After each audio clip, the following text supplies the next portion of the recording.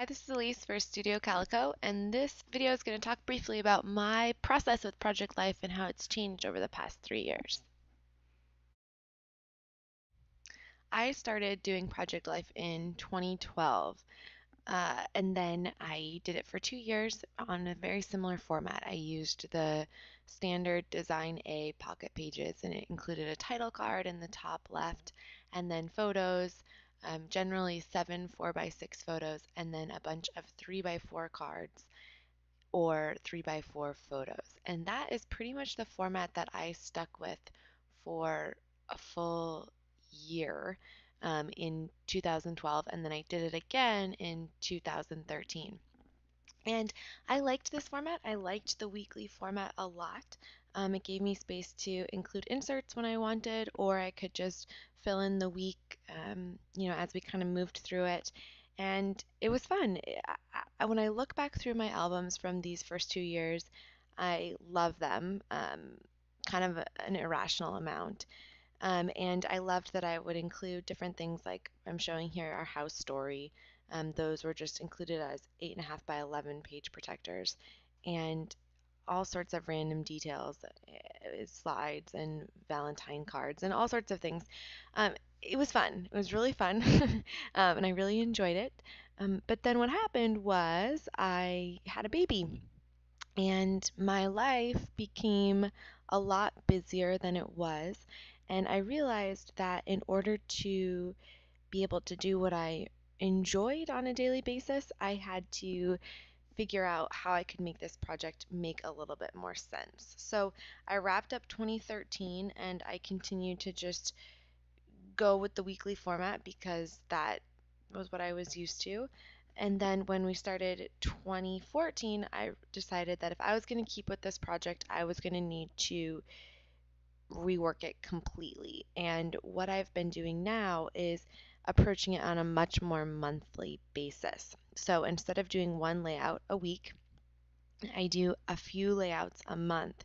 And it takes me about the same amount of time to do a month as it used to take me to do a week. Because once you're sitting down to work, it's pretty fast, right? So it's just committing to doing that once a month instead of once a week. And when I transitioned to once a month, I decided to let go of the Design A traditional style. And instead, what I do is I let the photos really dictate what I have. So I'm taking a ton of iPhoto photos now, and most of those end up being vertical and they fit great in the 3x4 sizes. So I do a ton of this checkerboard with the alternating cards and photos, and I just go ahead and I sew Design A pocket pages into smaller 3x4 pockets. And then I include lots of 12x12s, and here are a couple of random layouts that were included. And then if I have a bunch of photos that I can group by style, I go ahead and create an entire layout around that. So these are all me and Ellery, and then I just use decorative pockets up top. So what I'm focused on now is what sort of photos do I have? 99% of the time, I have vertical iPhone photos. Great. I'm going to use a bunch of 3x4 pockets. What do I have? I have film photos. Perfect. Those I'll crop down to squares and I'll stick them in squared pockets. Or, here are a bunch of photos that I really want to highlight, so I'm going to print them a little bit bigger and use something that'll fit well there. My focus is not on uh, getting it all in. That I've realized is impossible. My focus now is on just including what feels fun to us and doing it in a way that stays interesting to me. I think why this project can be kind of daunting after a while is you run out of energy. So even though I love what I was doing in the early couple years, I'm now bored. And to keep going, I have to just play with different formats. And so what I'm trying to do as I'm working on this project is just find something that keeps it interesting to me. And right now, that's making the focus on the photos. It's only worrying about some of my favorite photos from the month or the photos that I feel like tell a great story. And then it's using what I have on hand. So if I have some random design D, I'm going to use those. If I have random design J, I'm going to use those.